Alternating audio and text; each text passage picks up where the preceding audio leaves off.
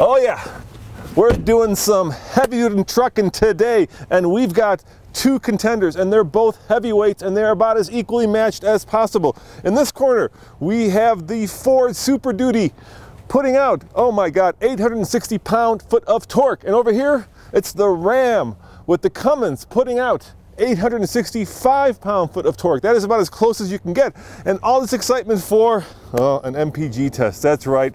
We're gonna find out which of these two heavy-duty dualies will tow our Bronco with the best MPG, and that is coming up right now on the Fast Lane Truck.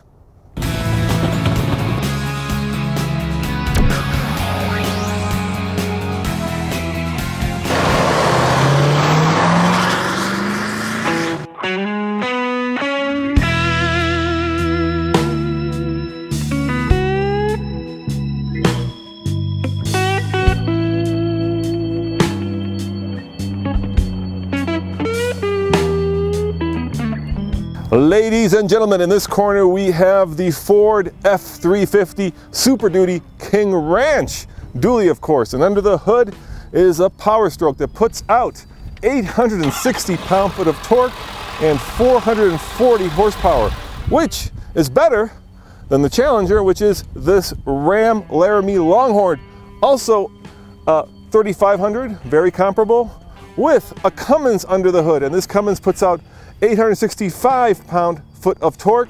And how many horsepower, Andre? 385. 385 horsepower. So, more torque, less horsepower. But both of these trucks are about as equal as you can get, except for the axle ratios. We can't help that. Sometimes those are impossible to get. So the question is, which of these two will tow the Bronco better, and which will be the MPG champ? And that is coming up right now.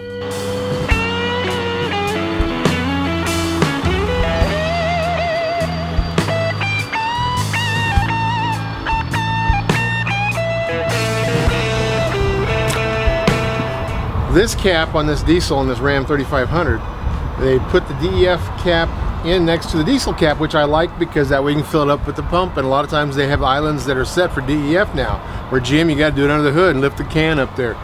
But they didn't really make this hole bigger. Like Ford actually made a bigger hole, so they put CNG or DEF in there for diesels. So everything's kind of in there really tight. And this is a capless, which capless works a lot for cars. Capless on a diesel I worry about because you get in a dusty situation with your farmer, rancher, construction, and I would rather have a cap making sure I didn't get any dirt in that fuel cap, but you know, that's how it works. Hey Kent, that DEF is pretty small too.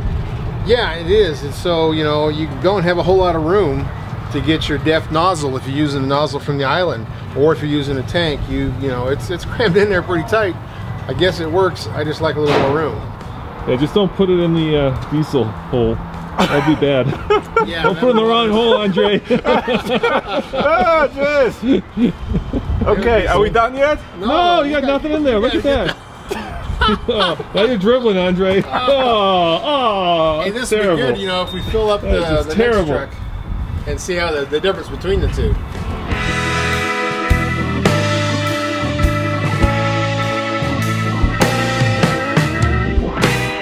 Let's see. It's all set. You're all set. I gotta push the button. And then get this in here.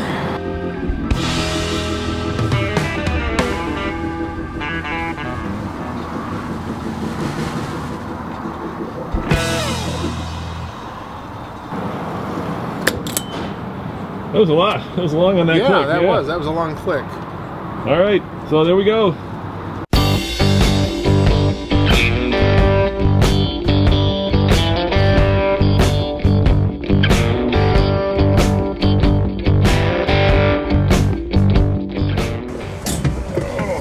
All right, we are rolling here. Oh, hey guys. Hey, what are we doing? Oh my goodness, we got a full crowd here. Yeah, let me introduce everybody, because this is a very heavy-duty truck, as heavy-duty as they get, the dually.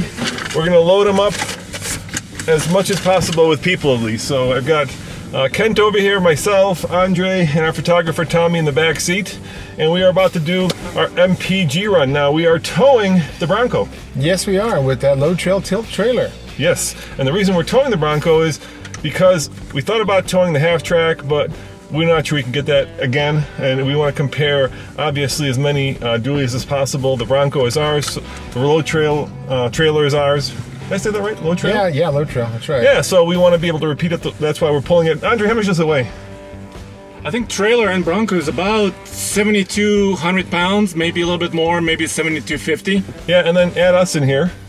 So yeah, that gives us four people. At least four some people. heavy duties, yeah. Heavy duty guys, so probably around 1,000 pounds. Obviously, this can tow a lot more, but this is an MPG run, and we figured that dualies are towing machines, so we wanted to tow something on this MPG run. We didn't want to do it empty. Now, after you start this, we have to reset it to 0. Okay. Andre, you have a new app that's going to exactly tell us how far we're going. It's the usual run, but we're going to be more precise with this app. Yes, so I have an app here on my phone. Yep. It's telling me that we were at about 5,200 feet of elevation right now. Okay. So Cool. All right. Almost a mile high. You got your Starbucks? I got my Starbucks. I got my trucker gloves. I'm ready. We are ready to rock and roll.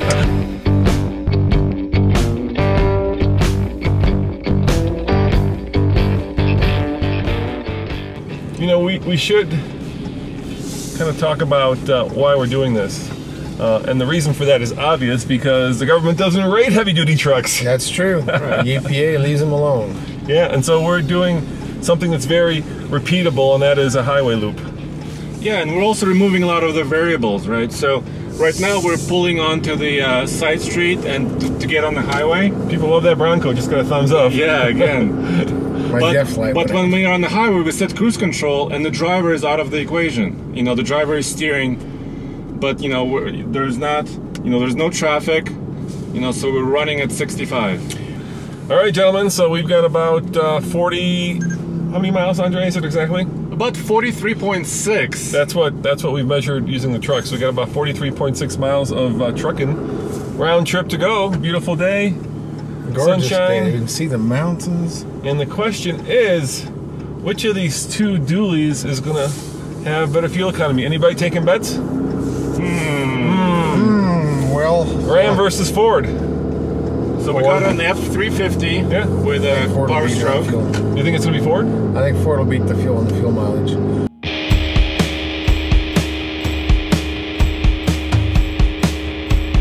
By the end of this merge lane, let's hit 65 and set the cruise. Okay, Now, Ken? okay, so I need to get out of this lane now, or we're going to not be able to use the cruise. Set it for 65? Yeah, 65. By the way, I've got the numbers here. We're there. that's This good. truck starts at 54,000, but when you add the options, it as tested price of 69,915. And of course, if you look right there, we've got NA, NA, NA for fuel economy combined, fuel economy city, fuel economy highway. And we're about to find out highway. Now, a lot of you are wondering why we're doing highway and why we're going 65 and why we're not going faster, because a lot of places obviously you can go faster, but here I'm going to try this lane again. we can do 75, but the reason we're doing 65 is because I think that's a good number for an average number that people drive around America. Some people can't go 75. That's true. That's true. And you'll see that with semis. Like Colorado, you know, we can go 75. You got 80 in Utah. You got 85 in Texas. And the truckers, you can always tell by the fuel mileage, they were all used in Colorado would be driving 75, 80. When the fuel crisis hit, you know, in 2009, they all backed off. So you'll see a lot of semis now going 65. And that kind of tells you what's going on with fuel prices. But yeah, I think that's a very good average, 65. California is 55, so I'm so grateful I don't live there. At this truck right now, we're at 65 miles an hour. And we're under 2,000 RPM. That's the sweet spot. Even in a gas engine, if you can be under 2,000 RPM, that's where your best fuel mileage is possible. So we're running this with the load at the place where it should get very good fuel mileage. We'll find out. All right, guys, we're gonna shut off the cameras now, and we're gonna get back when we hit the gas station, and we're gonna give you results. So don't go away anyway, because results are coming up right after this.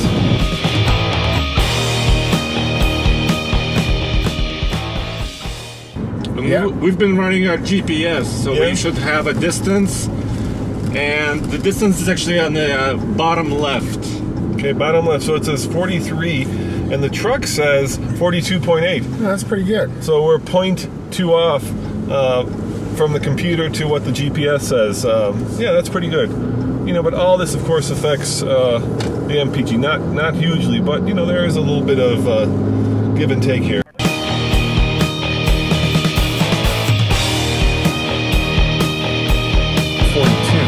So we're about about 0.2 difference between what the truck says and what the GPS says. The truck says 43.3, GPS says 43.59 right now.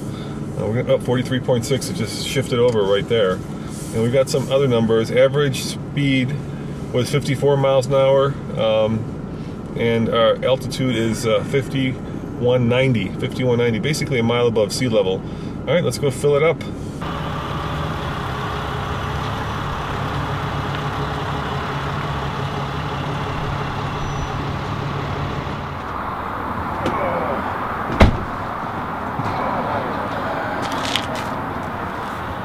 Long hard ride. I got the you got money. Credit card. Cool. Yeah. All right, one more click. One click. Well, that was hardly any fuel. Okay, the air is out. We'll do one more click. 2 clicks. And what's the number? It's 3 gallon. 3.070. 3.070.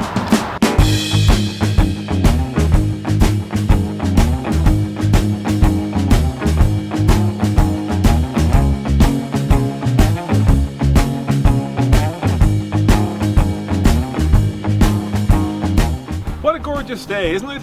Wow. Should we tell them the number, Andre, or should we not tell them the number? I think the point is of telling. Oh, let's talk about the scenery. No. You've done the math. So, what is our official MPG for the Ram with the Cummins? Cummins and the 410 rear end. Yep. Dually. Yep. So we took 43.6 miles. Yep. Divided by the gallons we just got, which is 3.07. Yep. 14.2. 14.2, Wow. and the truck said it was 12. 12 point something. 12.3, I believe. Yeah. That's 2 off. That's So surprising. It's a high percentage off. so the number, calculated number, was higher. Interesting. Now the question, of course, is how will that compare with the Ford? You're saying the Ford's going to do better. Well, the Ford that's has a pretty- 373 rear end. Yes, yeah, I think it's going to go better, but that's a very good fuel mileage right there for a dually. And with 7,300 pounds behind us, I right? don't know my number, but I'm guessing the Ford's going to be a little better. And you know, guys, getting exact matching axle ratios is almost impossible, so we do the best we can. So coming up next on the Fast Lane truck, come back when we run the Ford and the same route, the same day, the same gang, and we'll find out which of the 2 trucks is better pulling the Bronco. As always, this is Roman. And Kent. And over here, and Andre, saying thanks for watching, and check out tfltruck.com for more news, views, and of course, real-world MPG reviews. Ciao!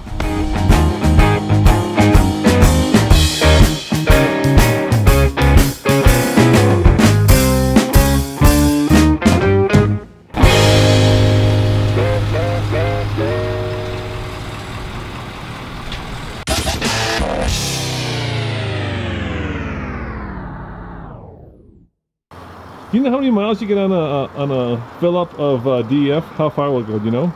I'd have to look up in the book, but when it's with a trailer on, it's like a third of what it is without a trailer. It sucks the fuel. It sucks the DEF when you're loaded. That's just how it works. You know that's urea, right? Yes. You could just pee in there. Well, kind of. Urea, they feed the cattle. It's protein, you know. and this is the problem. This has a lot of water in it. So you got to be careful about, trying to store it and freezing it. And it doesn't, it's like gas. You can't store it very long.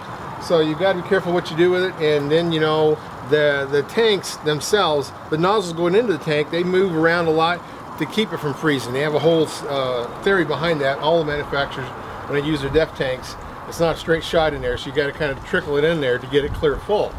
We're empty, aren't we? We are empty. On diesel and on DEF. And that's another point with this Ram. This Ram used to have a normal size fuel tank. When they put DEF and stopped using their other systems for diesel scrubbing, they only have a 32-gallon tank. That's the smallest of the big 3. You got a big dually pulling a big trailer, you need more than 32 gallons. And a DEF gives you a little more, but doesn't make up, say 6 gallons, even though you have a 5-gallon DEF fluid. And that little EcoDiesel 1500, which I love, has a 7-gallon tank. The little one has a 7-gallon tank, the big one has a 5-gallon tank. Explain that to me. You're frustrated, I can tell. It's a consumer thing. They don't want the consumers to have to put DEF fluid in it and get frustrated about the whole diesel experience. And they know the big boys will have to do it anyway, so that's probably why they did it that way. But I'd rather have a 7-gallon tank on this.